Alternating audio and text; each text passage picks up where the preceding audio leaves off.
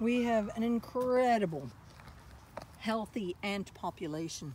You can always see this is an anthill here. There's one anthill. Go along here. Here's another anthill. Look at that, all those ant eggs. If I disturb it, you can see there's loads of ant eggs. Then come along here. Here's another anthill. You can see the entrance hole. If I just disturb it a little bit, you can see all the eggs in the nest. Then move along in this tall grass. This is one of my seed banks. And it's got the cherry trees, so there's food. Cherry trees all around. Long grasses. There's wild chives, hawkweed dandelions, purple clover. In here, oh, here's another anthill. Look, right there. This is another anthill. You can see there. Yes, I am disturbing them, but it's just to prove how many anthills there are here. This is a very healthy, if you have this many anthills, that's another one. And let's see, here's another one just starting off. That one I didn't disturb, but look at them. And you can see here also, these are, you can see the different size eggs. That's a queen egg, and then these smaller eggs are the worker eggs. You can see the different eggs. So I'd say a dog walked across that because the soil is so light. So they're mineral cycling the oil. And look, there's a fallen cherry. And then here's a wild herb. This is, oh, I'm blanking all of a sudden. Can't remember what that one is. And then there's loads of vetches here. Look, the vetches are about to seed here.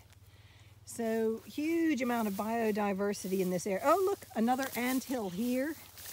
There's another anthill.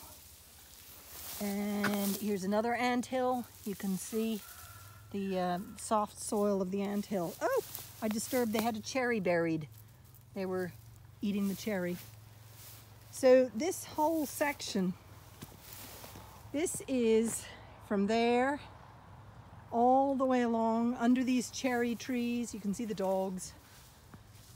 That is, there's dogs. There's St. John's wort.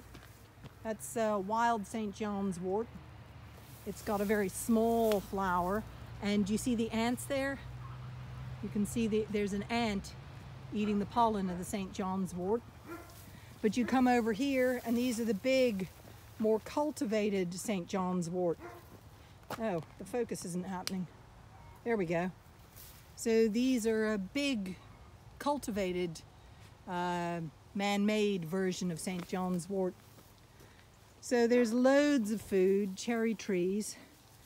And this whole section, I mean, that's like a dozen anthills. It could be one huge ant colony. But it just goes to show.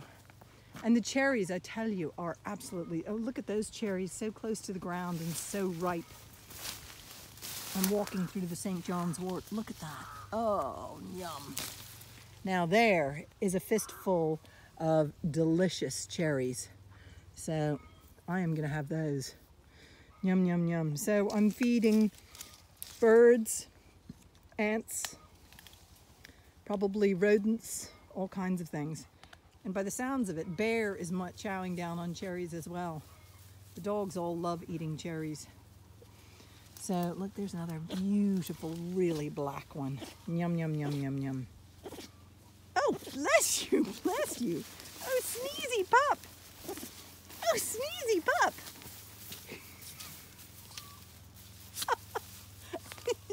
You have pollen up your nose.